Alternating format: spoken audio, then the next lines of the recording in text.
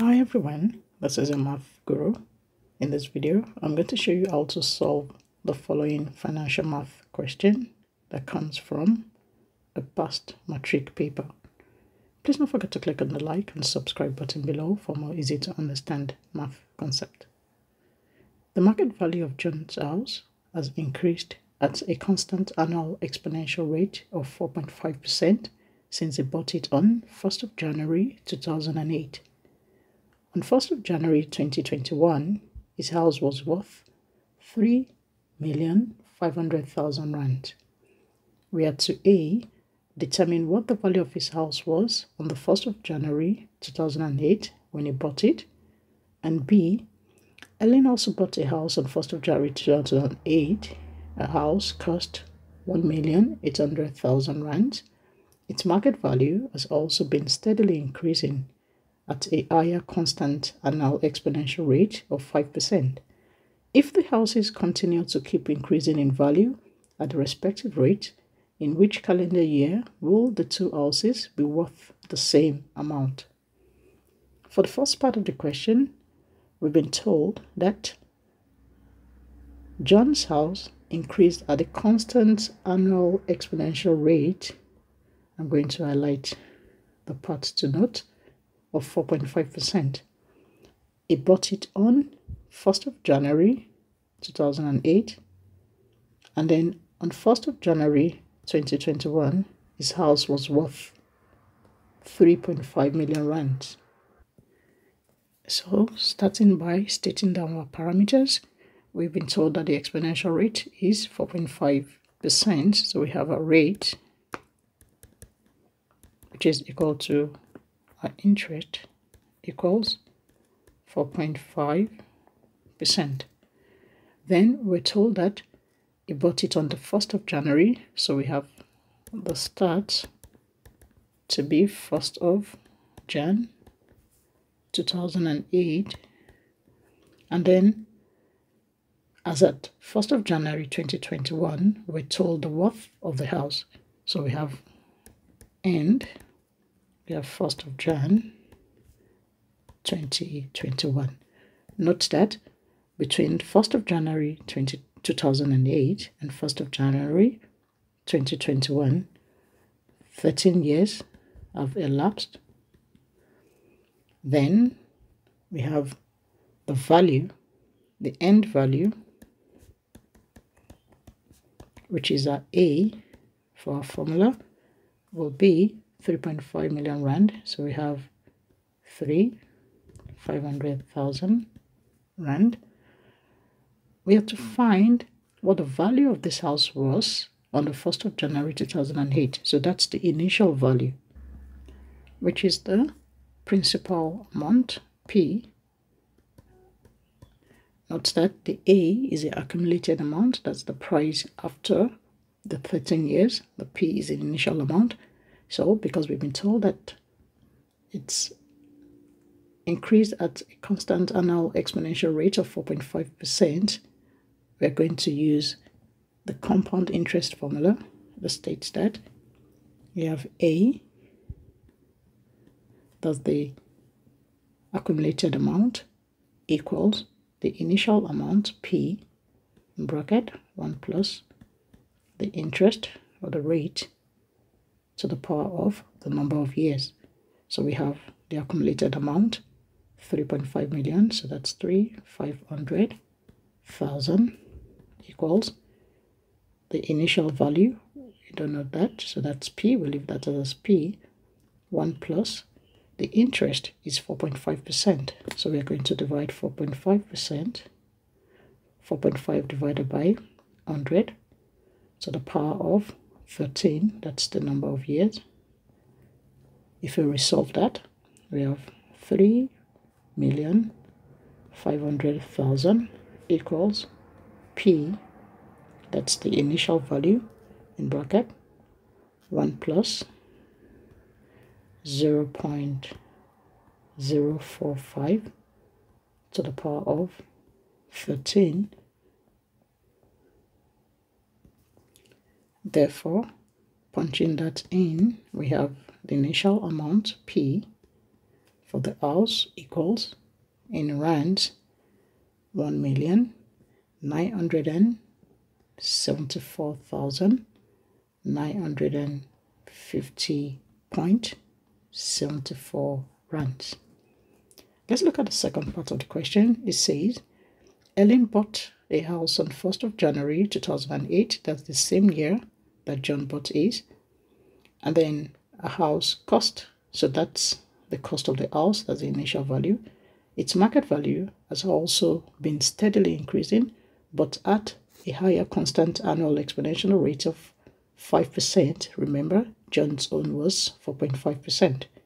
If the houses continue to keep increasing in value at the respective rate, in which calendar year will the two houses be worth the same amount? So for Helen, our start time is the same as John, which is the 1st of January 2008. And then because the cost of the house initially was 1.8 million rand, so our initial amount P for Helen equals 1.8 million rand, and then the rate is different from that of John. Helen's rate is 5%, and then we have to look for N, where the two values will be the same. So therefore, equating the two values, note that the N for John, in this case, for John, is also unknown because we are trying to look for when the two values will be the same. So we are looking for N for both Ellen and John to make the equation the same. So starting with Ellen, using the compound interest formula, we have 1,800, 1,800,000, that's the initial cost of a house, multiplying 1 plus the interest. Interest for Helen is 5%, so I have that as 5 over 100, close bracket, raised to the power of n, equals, we do the same thing. We're able to calculate the initial amount for John, so that's 1,974,950.74 in bracket 1 plus. Note that John's interest rate is 4.5%, so we have 4.5 divided by 100 all to the power of n. So we have to find n, we'll start by dividing both sides. Or before I divide, I'm going to simplify my bracket. So I have 1.8 million in bracket, 1 plus 5 over 100, that's 1.05 to the power of n, equals 1,974,950.74 in bracket 1 plus 4.5 divided by 100, that's 1.045 to the power of n. So using my exponential rules, I'll start by dividing both sides by 1.045 to the power of n. So on my left hand side, I'm going to divide by, I'm going to move the terms with the power of n to the same side, so that will be on the left hand side, 1.045 to the power of n, and then on my right hand side, I'm moving my 1,800, 1.8 million, so that's 1,800,000. Always remember, whatever you do on your left, you do on your right. So if I'm dividing by the same terms, I'm also going to divide on this side by 1.045 to the power of n, and I'm also going to divide on this side by 1,800,000. So what I'm trying to do is to move all the terms with the power of n to one side and the other term to the other side. So if you look at my denominator, I've been able to divide by the same value, such that on my left, I have 1.8 million dividing 1.8 million. And then on my right, I have 1.045 to the power of n dividing 1.045 to the power of n. So what I have is, on my left, I'm left with 1.05 to the power of n divided by 1.045 to the power of n equals 1974950.74 divided by 1.8 million.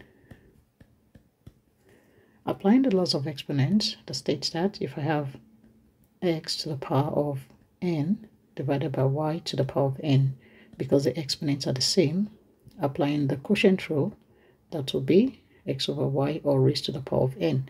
So that's what I'm going to do on my left hand side.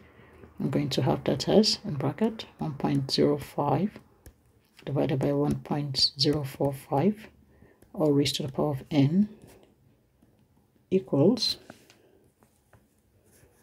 I have on my right hand side, if I divide, that will be 1.097194.856.